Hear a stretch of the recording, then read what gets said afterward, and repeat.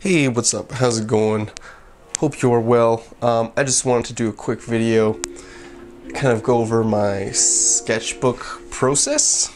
So, there really is no process with my sketchbook, but I do have like a certain way that I go about doing my no process, if that makes any sense. But yeah, I'd love for you to give me some feedback or advice, and I'm basically just hoping to talk through my process.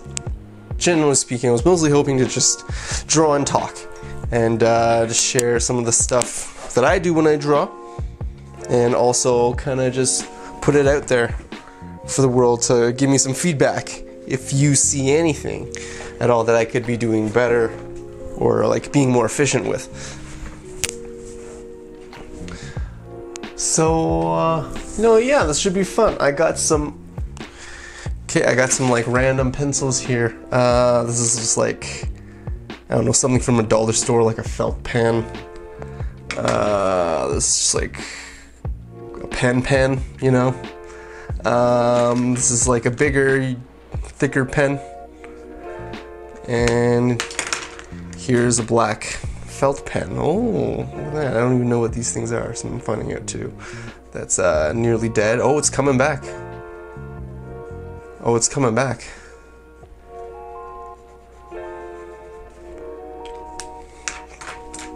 And a pencil. And a black pencil crayon. But anyway, I don't think anyone really cares, so let me just get to it. Okay. Well, let me show you basically what's going on in my head when I draw. Generally speaking, I like drawing people, you might have noticed. So I'll always work off of like a person, like mannequin, and this is what's basically what I'm using in my head. This to me is how I've decided to break down the human body into its building blocks. Okay, and you know, honestly, I don't think I should be using this exact same mannequin most of the time, but usually it is what I end up doing. So this is kind of the little mental action figure that I'm posing in my mind here. And I do use an anatomy system. Like when I was learning anatomy, you know, to memorize all like the canon proportions and stuff, I did Loomis, but then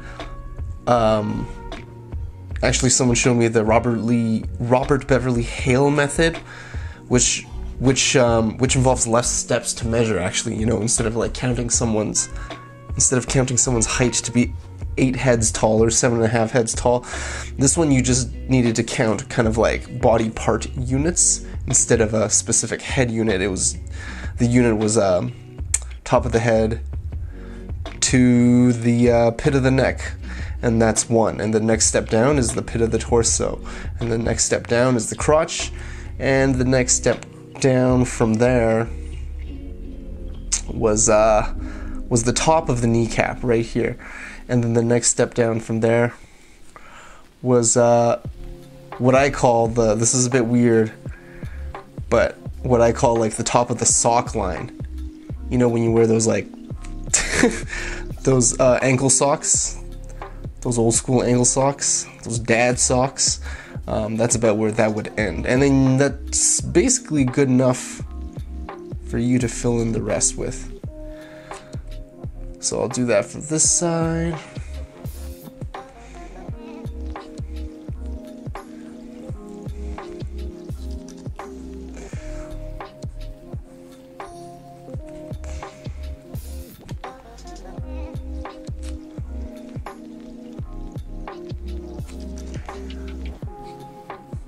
What should he be doing with his arms? Just hanging out here. The arms aren't so bad to remember, because the arms, well,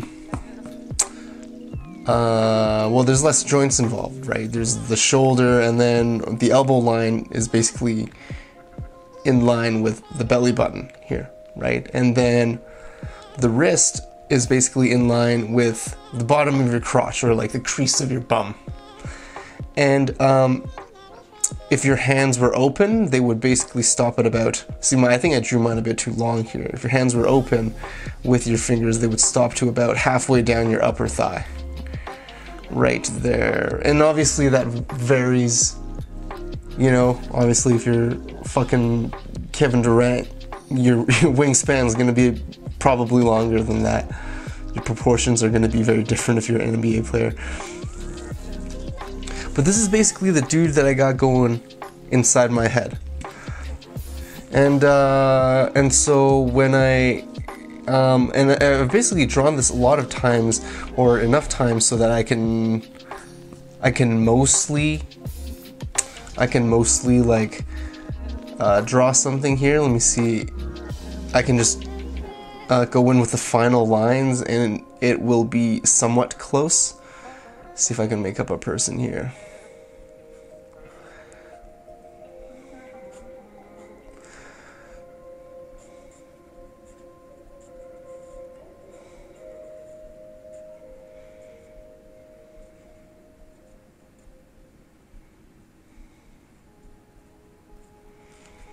Maybe it's like I don't know what I'm going for. Maybe it's like a kid and he's like trying to summon something.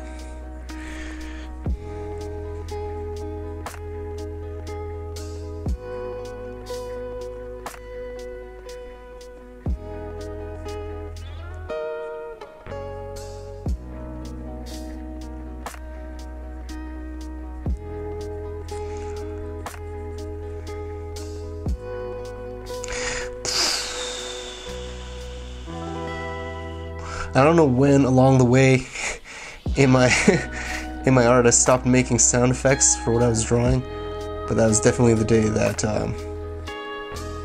that childhood ended for me. You know, I'm joking when I'm getting that. I don't mean to get actually that dark, but I think there's something about just like growing up and then drawing and not feeling as immersed in drawing, that is just kind of like, to me, is a really unfortunate side effect of like, I don't know, growing up, being an adult and thinking you have to be like this or this, especially for artists. I think that's very, very sad, because they need to, I think there are very weird qualities of many like, you know, personality qualities of a lot of artists that kind of get chewed out in like a public school setting, you know, when they're kids growing up. Like, you wouldn't necessarily want to do that or say those things or have too much energy or not enough energy for anything that's not art. You have to be a good science student, you must be a good mathematician and a dancer, and if you're not good at all of these random things, then you're probably a bad student. If you cannot find a way to, as a kid, asking a fucking kid, if you cannot find a way to enjoy math the same way that you enjoy science and gym and music and health class and social studies and English, if you can't, and art, like if you can't do that, then there's something wrong with you. You're not a good person. You're not a good kid. Like, that's crazy to me. But then the weird thing is that stays with you, right? And when a kid genuinely believes that they're not good or not worthy of something, they just don't try. You know what I mean? And on the other hand, they will if they believe it. And I think all of us are the same with art. Like, we're all kids. That's why I'm talking about this. I've mostly, I don't know, just when I was in school, I was teaching swimming a lot, so I've mostly worked with kids for like 10 years, because that's how long I've been fucking in school. But I do feel like with art, sometimes we're like kids, you know. If you, let's say you ask a doctor to draw something cool, right? idea of something cool to someone who's trained in art, it's kind of cringy. It might be like a skull with a knife through its head or something. Like a lot of the old school tattoo designs are a great example. And to us, all that says is that art is a kind of separate intelligence, just like anything, right? Just like you wouldn't give medical advice to a doctor if you're not a doctor. To him, you sound like a kid, you sound like a stupid, ignorant child. In the same way, like, we all have different varying intelligences for all the things we do. And for art, especially for art, it's hard to do that without preserving that, like, kid side of you, but in also preserving that kid side of you,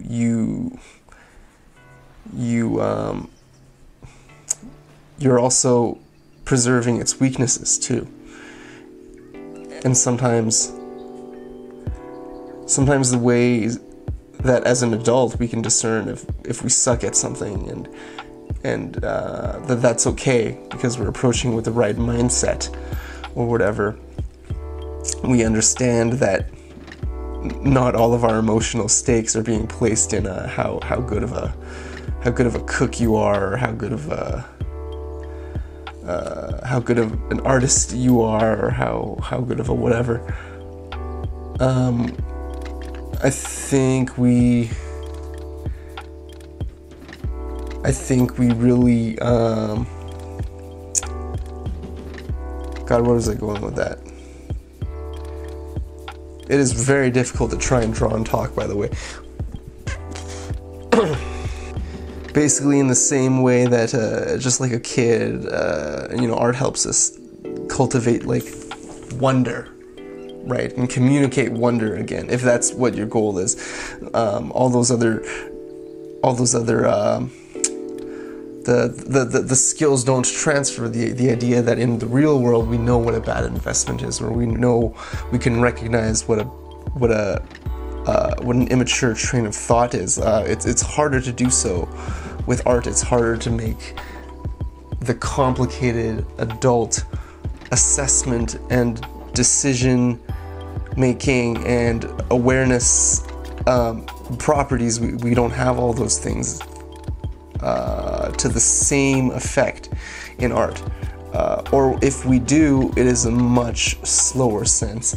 And for some people, I think it's a hidden sense. It's a hidden sensibility that you don't even realize was something that was holding you back for so long. So it's really easy to fall into these traps and to kind of be a follower and not a free thinker again. And it's because, and I think it goes back to awareness, I think it's because you let your guard down. If you've decided to do art, you're like, oh, great, I made it. I made it through all the no's and the naysayers in society, and I've decided to do art that's good. So that's it. I've had my guard up for that, and I needed to have a mental fortitude to deal with that. And now that I'm past that, that's all there was, right? But I think even in art there are such nuanced properties of those things, because those things are simply, like, universal. They're just everywhere. At any place there's going to be there will always be a cool kids club, right? There will always be a court of public opinion, no matter where you are. There will always be people who, like, want you to draw in, like, a certain way, and that's not gonna. It doesn't help to. It doesn't help to have too many of your eggs in that basket, I think. To take their, basically I'm saying take their words with a grain of salt or whatever, right? Take my words with a grain of salt or whatever.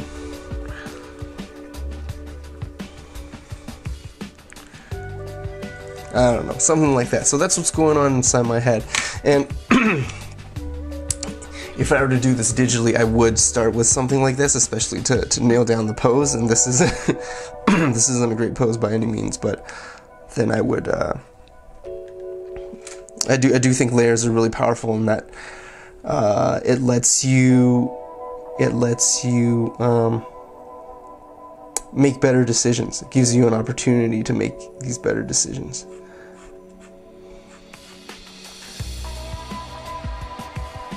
I like the ridiculous hairstyles. I think it's fun.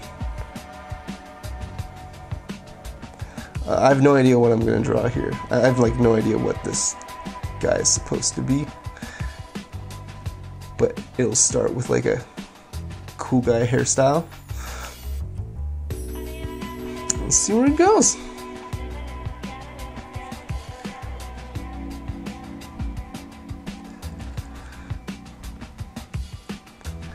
And this is like a weird head angle in perspective that I had a real tough time trying to draw when I was younger. But basically, how I got better at drawing heads in perspective was simply to just to memorize heads at certain stock angles. So this is just a head that I've drawn over and over a bunch of times, looking that way. And same would be if that head was tilted slightly one other way.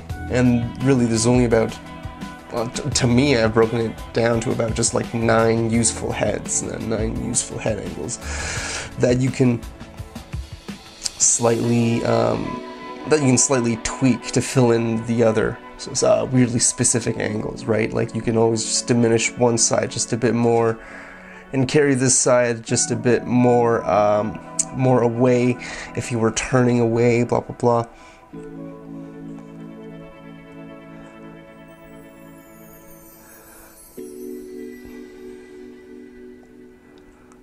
This is ending up looking like some Final Fantasy thing.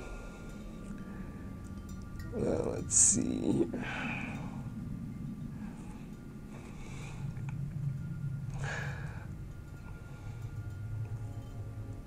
Let's see if I can make someone in that like same universe as like this chick over here. That'd be cool. Okay, so you know, this needs more belts.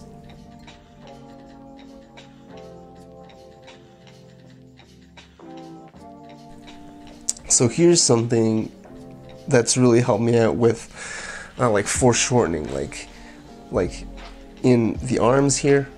It really helps have something to just like wrap around the form to really sell it. So that's why I just kind of gave him gloves. And for this arm, I'm like, hey, why not? He's gonna have a strap on his glove because that's an extra 2 lines that I can use to help sell the form, right? So now he's gonna have a strap on his glove. You know, for his upper arm here, I can, let's see, I just kind of use the mark making in a way that kind of wraps around the form.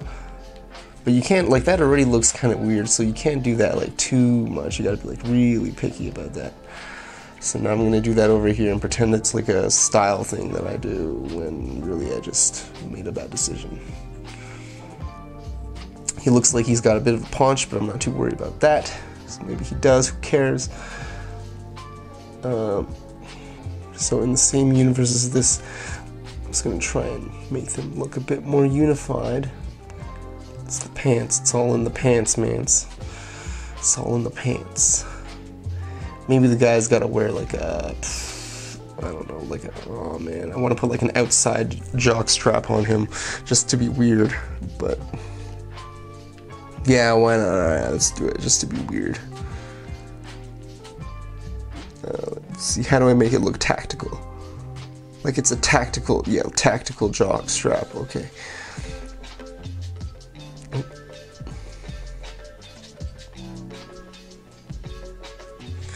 There we go, now I don't even know what it is. Perfect. Perfect. Great decision. Great decision making.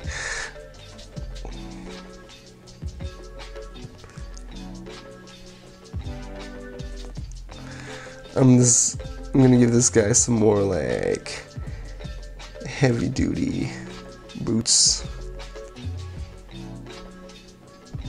because who knows this guy's up to, you know.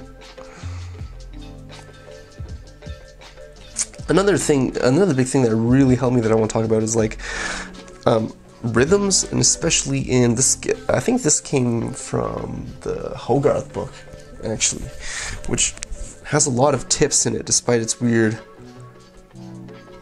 just looking like a Michelin Man, marbled, bald, buff guy drawings.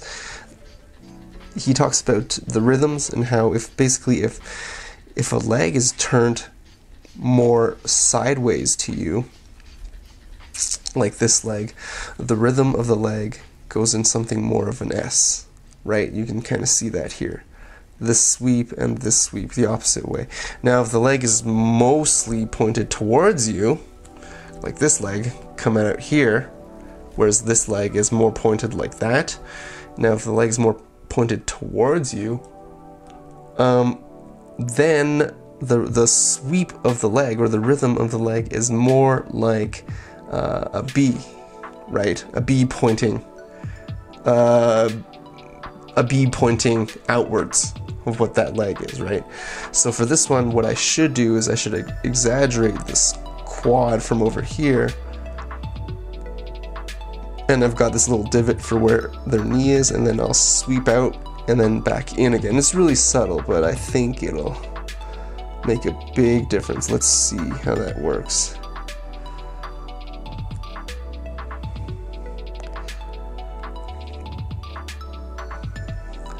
So I'm mostly okay with that.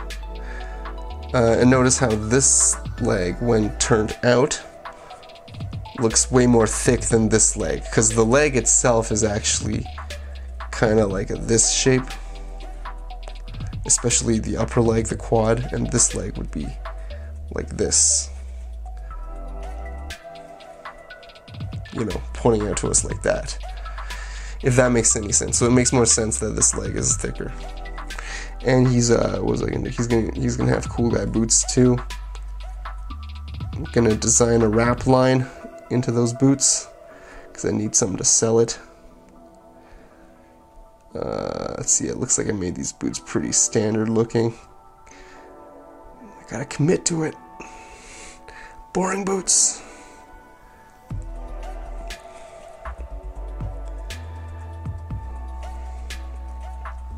Cool, so there you go. I'm still not sure what this is. Maybe it's like a book messenger bag thing. I feel like he's just missing one more element. And probably, if you're all out of ideas for your character designs, the absolute worst thing you could do is just put something behind it to break up the silhouette, okay? What does he have? A giant... this thing. What is this? Oh, you're about to find out. Let me tell you what this thing is. It's a giant... this shaped thing. That's right, it's a weird weapon. It's this shaped.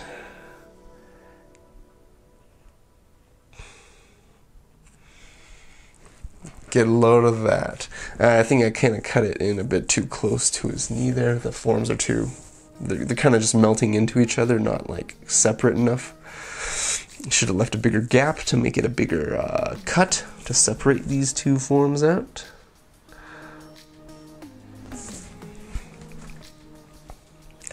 But yeah, so that's the felt pen. Cool.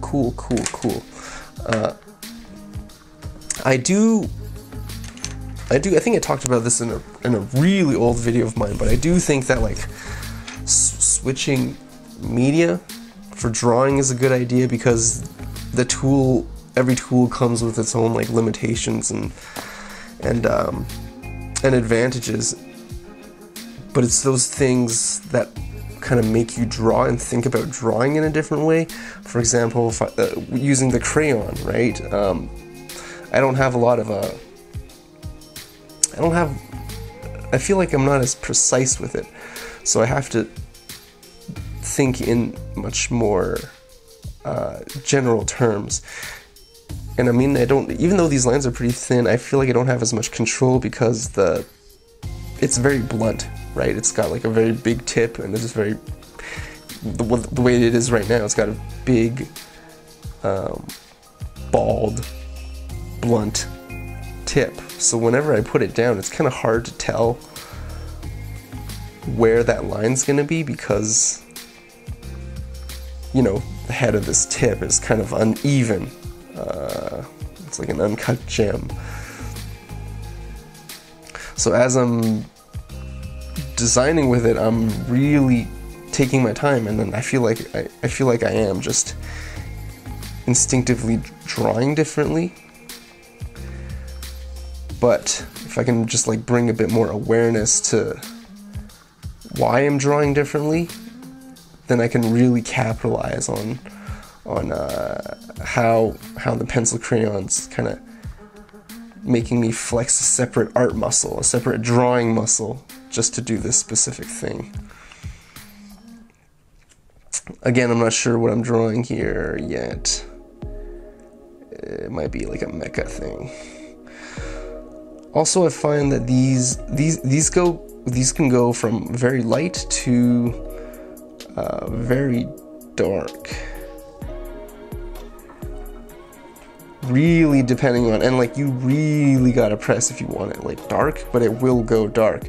So I think that's kind of cool because you won't like accidentally really emphasize anything you don't want to, because you know, just by like trying to find the form, like I'll try and, like I'm doing here, I'm kind of going back and forth, and these lines are kind of chicken scratchy because I'm trying to. And for this one too, see, when I go back on my lines, if I don't make a nice continuous lines, the little blots of ink will really show, so that really kind of discourages me from making, I think just making too hasty of a line when I don't need to be.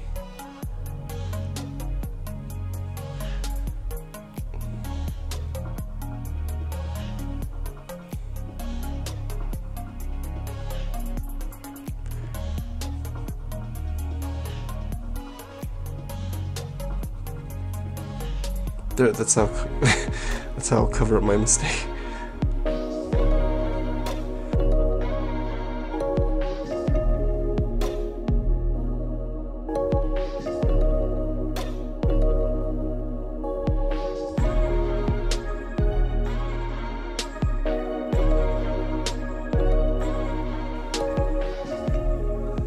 See, I don't think I did as good of a job as I could have drawing her because I didn't really have a plan for what she was doing. I guess she's shrugging with her hands in her pockets, but it doesn't doesn't quite look like that. Let's see if I can just make something up now for this one. The traveler's really gonna like this.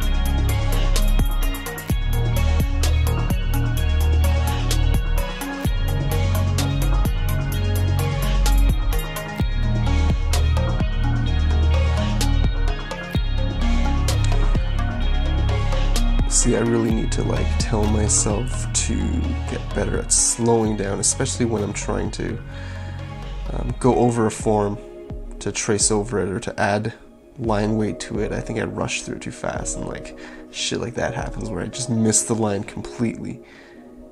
Another tip for to draw more precisely is just to go closer to the tip, right? You feel like you have way more control. But I kind of, ever since I switched to just gripping the pen further out, I felt like drawing became so much more loose and so much more fun for me. Like it's like that this kind of feels like a dance now, you know, whereas if I were to do that up close to the tip, I feel like I'm just measuring something again, I have some invisible obligation to just like track the pen tip or whatever.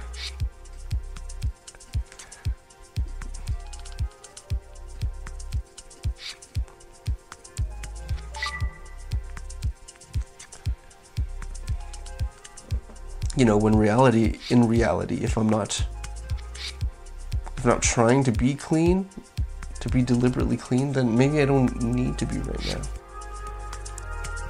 This is just, this to me is more exploratory, and I think it always helps every once in a while to do like, to try and talk through your own process. I think it's very enlightening.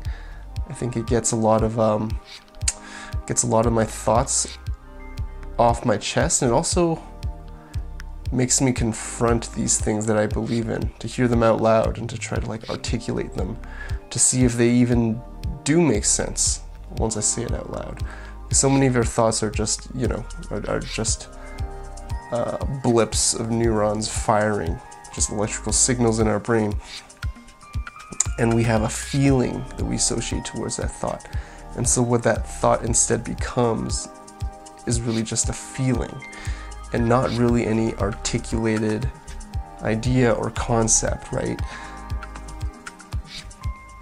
I think that's a trap that's really easy to fall into, especially if you're trying to teach things or to try and be more mindful of the meta of something, is to try and like externalize and verbalize your thoughts so they're not just a feeling inside of you.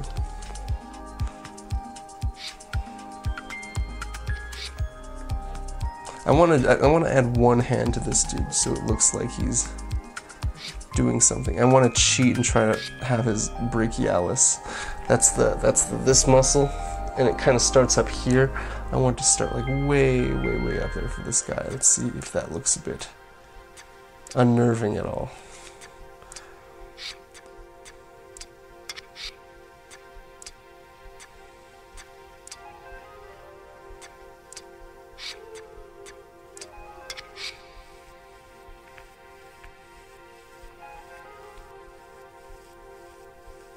And what if it was just like a shell? His arm thing was just like kind of like a conch shell, and his hand was this thing that just like grew out of it.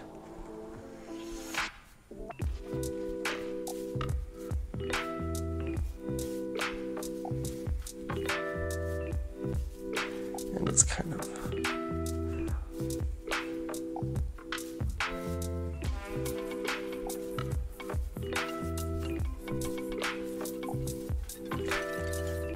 putting up these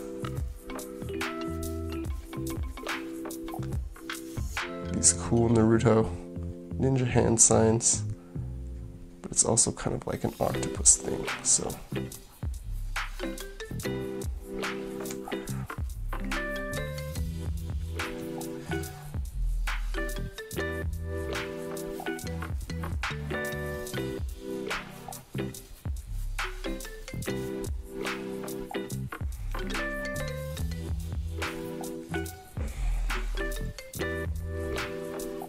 I'm not sure if that was entirely effective.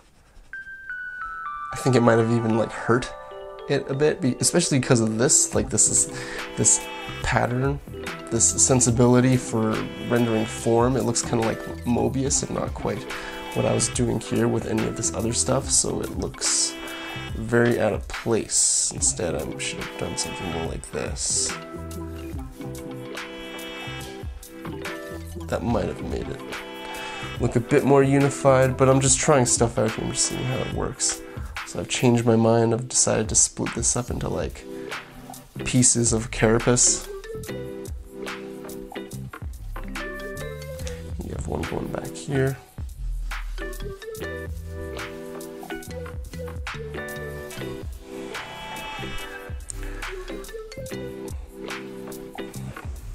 There's a cosmic god of some sort.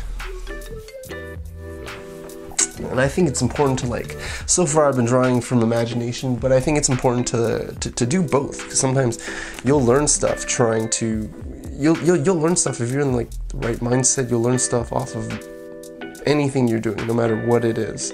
So if I were to just find some reference, like, sure, let's use this guy. He looks good to me. There are all the great shapes here to inspire us. You can definitely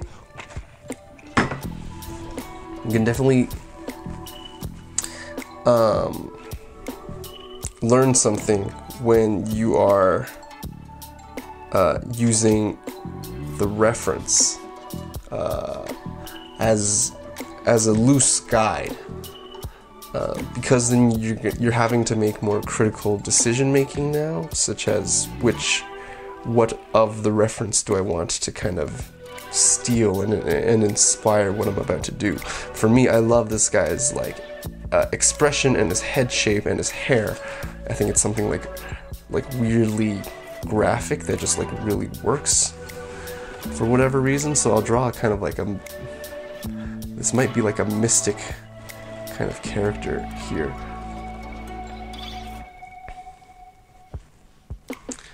And I think this dude is gonna have a completely different personality to this guy.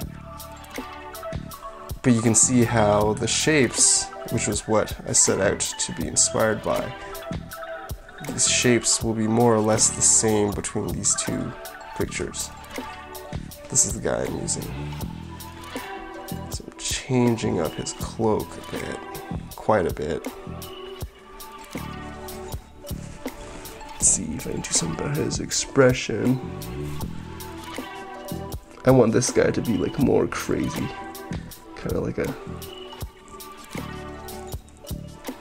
almost like a crazy old wizard.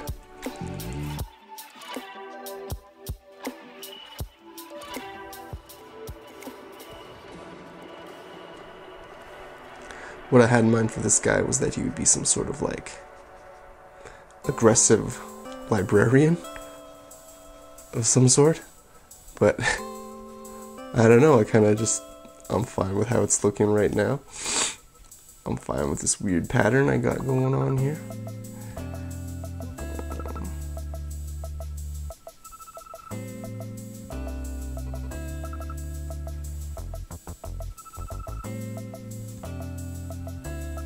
Now I'm not really gonna like render this guy because the lighting in this image is pretty diffuse, so it'd be hard for me to kind of invent the lighting. That's still something I mostly struggle with. Like I can do the very basic like Rembrandt lighting, which is just a person's face and they're lit from 3/4, basically, from here.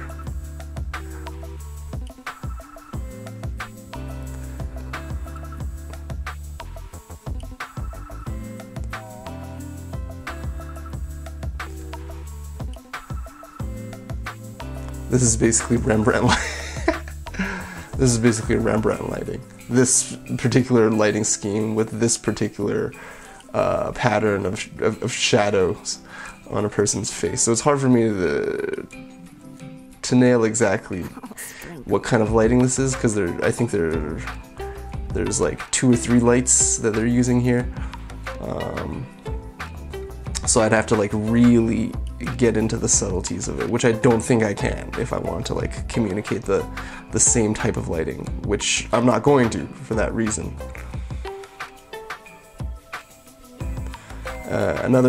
Another good way to sell forms on a person's face is just to like literally draw that shape in. It'll do the work for you. I kind of like to do it, and to me it looks kind of stylized, but it also helps me read the face better, to read the overall.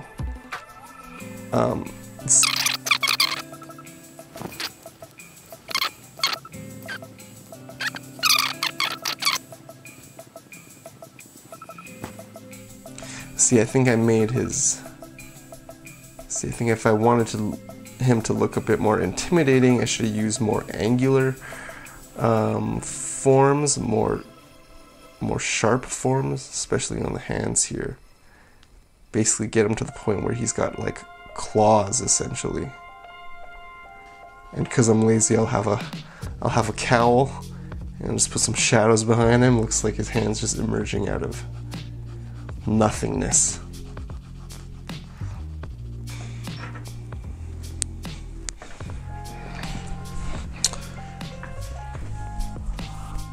Let's see, what else can I draw? What else should I kind of go over? Oh yeah, maybe posing. Like, I'm really bad at perspective, right? So when I'm trying to come up with a pose, it's really just me using those blocks again. Something like this. And I'll try my best to keep it dynamic. Like, I'll try not to have the squares all so rigid with each other.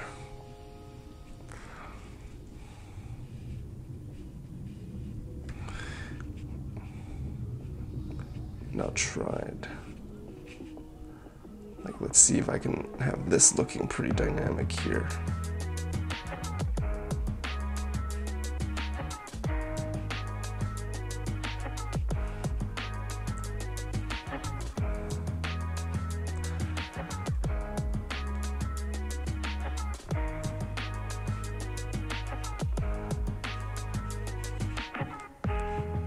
There we go. Here's some dude running with a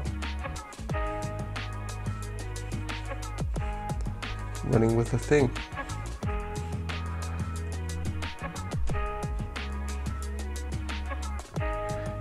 And it definitely looks like a girl because of the, I feel like the way I've kind of put their legs like this. I don't know how or why. I think it's because of anime. We associate people who are kind of more pigeon-toed to be girls. Damn it, anime. How about another pose? Something like this. My boxes, by the way, could be completely off. As I said, like, my perspective isn't good. So I'm completely just intuiting these boxes right now. How would I do these boxes properly? Well, I'd need to draw like a horizon line, right? And then I'd find the station point, and then I'd find one of the vanishing points, and then I trace it back to station point, make the 90, and trace that to the other one, and that's how I'd be able to, make a 9-degree corner off of those two vanishing points. That's a lot of work. So like, learning perspective is important, but at one point or another, you just gotta take it and capitalize on what you love to do the best, and only let it inform what you like to do. For me, I like drawing people. So when I learned just basic perspective, and I'm really rusty, when I learned just basic perspective, I applied it mostly to just figures, and I still don't have too much of a sense of landscapes or environments, because I think most of the anime kids are mostly character artists. And yeah, we'll cross that bridge when I get there, or if at all, right? Because if you don't enjoy doing something, you're probably not gonna bother learning it properly. Or if you are gonna spend time learning it, it might not be as effective, depending on like what point you are in your career. Definitely for me, I think it does warrant me learning it. But if you already got something going with your art, then, and you've no interest in perspective, right? It might not merit so much of your attention. Maybe just a little bit. So I really try to slow down when I'm at the feet, because this is a great opportunity to show how solid of a ground this person is standing on, and also perspective. We're really good at measuring heads in perspective. Like, we really know that this head is going to be this dude, like, looking over there like that, right? Because we are an expert of human heads, because we look at them every day, intuitively. We will know somehow if a head is in perspective and looking the right way. For feet, so we have something up here that's a guide, right? That's a dead giveaway for the perspective. And we also, it would be helpful to have something down here. And what most people have down here is their feet. So really try and take their time. I'm gonna really try and take my time, making sure that we can feel this guy's shoes like going backwards, or his foot going backwards in space, and he's got a real solid foundation that he's standing on. That's a part of this world, the same world that this head exists in. Like this last page over here, I wanted to do something cool to show at the beginning of the video. That's a good indicator of like how I draw. But I don't. Maybe it looks the same as all this other stuff I was doing here, but it definitely didn't feel the same, because I think I was under a lot of pressure.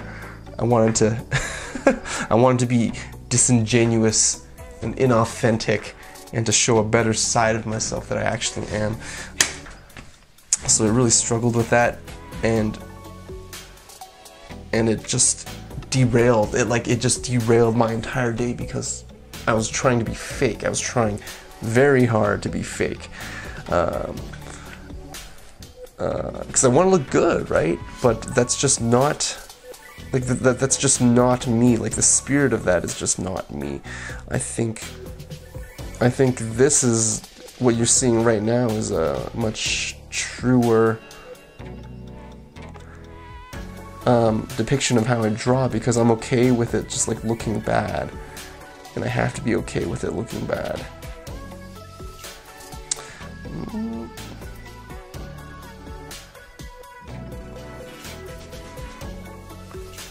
Especially with the mechanical pencil, I find it's really fun to try and search for forms, because it comes on very light.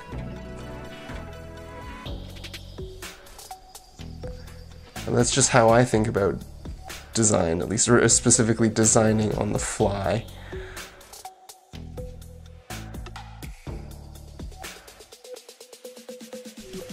Again, with my love for Ava Mech design, big shoulder thing, right?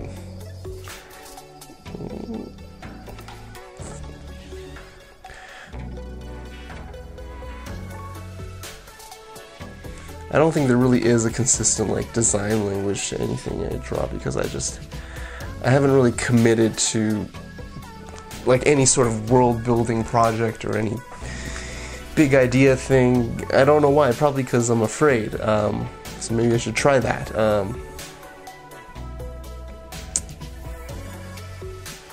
But a lot of my, when you look at some people's art, you can really get a good sense of like what kind of shapes they're like, what kind of designs this person is capable of doing. But for me, I definitely don't think I'm there yet. Or the problem is I am just so all over the place with my design inspirations.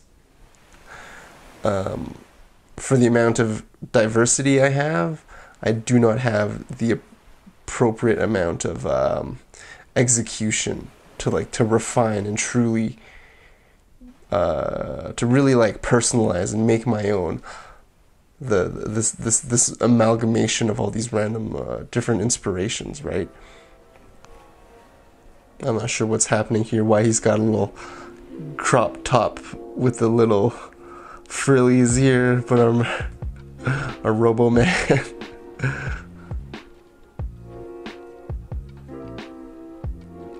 I always like, I really do think a lot of, I would say a lot of my stuff, for characters, the design comes from just human anatomy, and I think most character people do that too, right? Like it's like that, it's with tattoo artists too, they need to have some understanding of anatomy to properly have forms flow across it. It's the same thing with character art. I think having an idea of humanoid muscle structure really helps with, you know, making other humanoid things. It helps to convince or to trick your audience into believing that this other thing could really be a humanoid thing. And they might not understand like anatomy at the same level as you do, but they understand it intuitively, right? As I said, because the biggest problem with being character artists is that everyone is a character expert, and not so much, I feel like, with environment art, right? Though it does have its own set of completely separate like challenges. But for our challenge specifically, if you're interested in drawing people and characters, is that people are experts at people, because we grew up in a people world, looking at people things, watching shows, reading books and movies about people doing people things, right? And that 20 years of that will definitely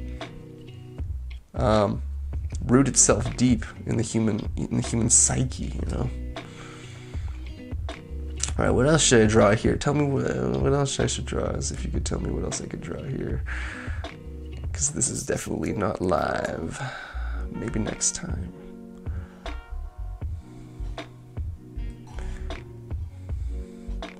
This is just like a lady, a nice looking lady, who's also a robot.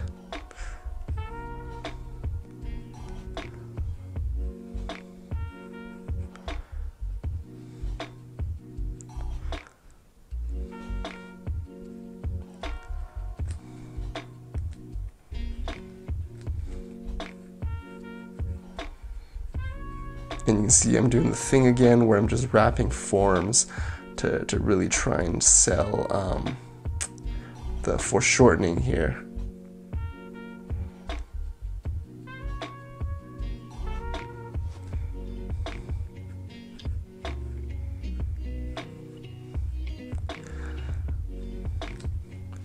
You see how how desperate I am to search for the forms. I'm literally drawing the cross contour lines over her chest and around like the tube of her torso.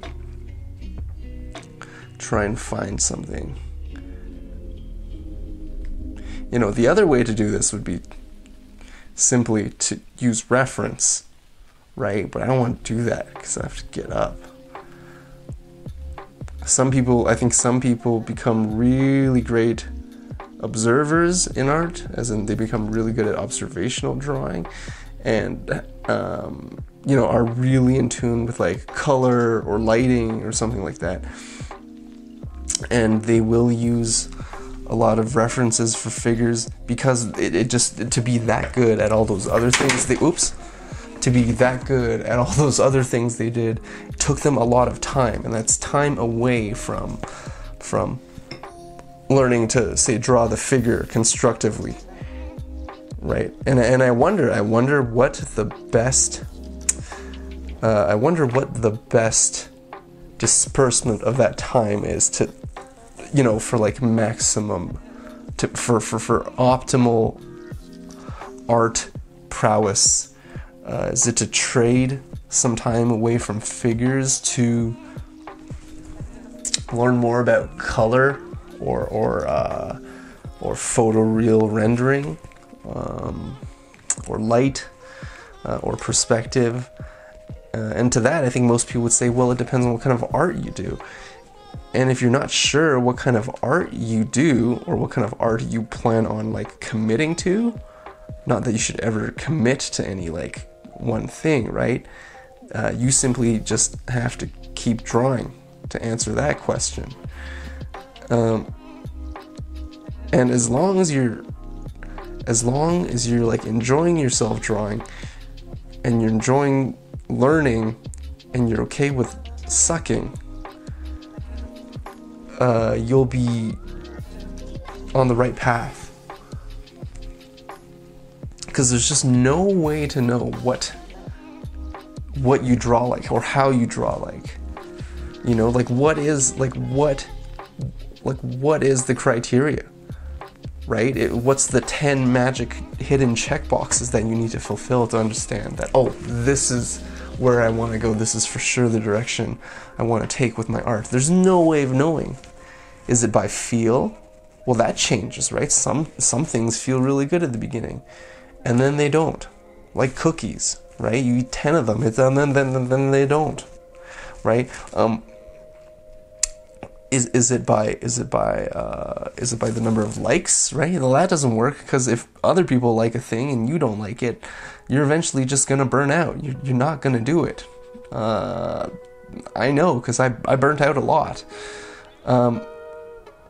Well, what can you use then? Or what are the proper metrics? And the hard answer is that I don't think there are any metrics to know exactly where your art is going to go.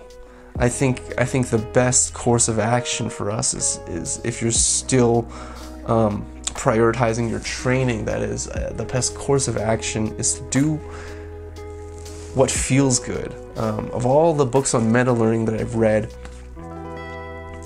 the biggest piece of information that I think is the most useful is this idea that we must remember that ultimately, across all the other factors, focus and attention are the two most important things for learning, right? Are you focused and are you attentive? Are you there? If you're not having fun, you're not there. And if you're not enjoying yourself, you can force yourself to be there, but can you force yourself? Like, why should you work? Why should you expend like your mental stamina to do this thing when you could just ride it like a wave and get so much more out of it, right? I think there are certain things, like the vegetables, that we do need to force ourselves to learn, and we need to really be picky and save our mental stamina for those things that we deem are vegetables, right? And other than that, if we are drawing the stuff we like, drawing in the way that we like, we're still learning from that experience. Because we are so hyper-focused and attentive during that experience, all of that stays with us. And the only key then is to do stuff you like with a hint of a growth mindset.